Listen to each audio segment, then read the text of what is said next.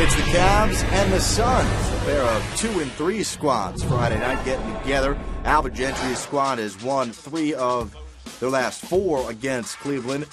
Big bump for Byron Scott's team because he gets Anderson Varejao back in the lineup. He missed Wednesday's game against Golden State with a knee, and there's no knee issues on that one.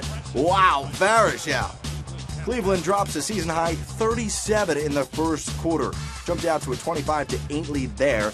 Now it's Donald Sloan over to Daniel Gibson. It's 46-24. Kyrie Irving gets the screen from Varejao and then finds Dion Waiters. At the break, Cleveland in control, 62-49. But Alvin Gentry's squad would fight back. Michael Beasley to Marcin Gortat coming off a 23-10 game in the win against Charlotte.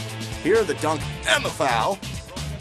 Then on the Cavs turnover, it's Goran Dragic who goes in for the deuce, and it's a 5-point game. Back the other way we go. Kyrie Irving getting into the paint. The tough shot falls. Back out to a double-digit lead for the Cavs. On to the fourth quarter we go. On the break, Sebastian Telfair getting the friendly roll for 2 of his 13. Then Shannon Brown, the former Cavs first-round pick, gets the bucket and an opportunity for one more, which Coach Gentry loves. Dion Waiters.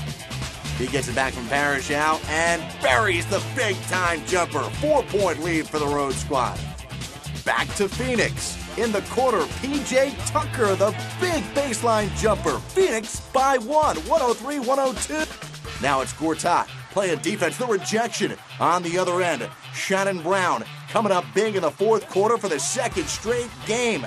Brown, 22 points, 3-point lead for the home team. Under 17 to go in the game. Dion Waiters to Gibson for 3. Gibson brings Cleveland within 1. Now final seconds. Kyrie Irving, the 3, no good. And Phoenix, with their third biggest comeback in team history, down 26 to win it by 2. Dragic, 26 in the victory.